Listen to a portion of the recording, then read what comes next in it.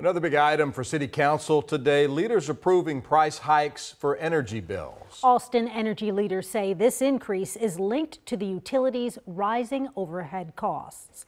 And joining us for the first time on KVUE News at 10 is our new reporter, Ford Sanders. He's joining the team here on our 10 o'clock show. And Ford, when could customers see these changes?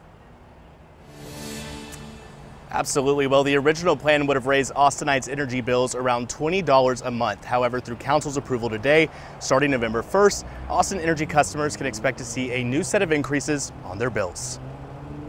More people, higher demand, and rising costs. These are statutory fees that are put in place for all power providers and all those in the deregulated market throughout Texas. So some of those are not anything that we have any control over. Thursday, Austin City Council approved Austin Energy's rate hike proposal. The average customer will pay another $15 a month over 3 years. Something Austin Energy spokesperson Matt Mitchell says is necessary right now thanks to things like higher fuel and transmission costs. You're looking at regulatory changes. You're looking at energy market changes. You're looking at demand changes. You're looking at geopolitical forces at work. I mean, it's a really, really big arena. However, some Austin natives like Toga Pendrake, an apprentice electrician, says these hikes will have disproportionate effects. Any price hike is going to affect the people who have the least the most. Saying hikes like these add to the problem he's already experiencing in his hometown.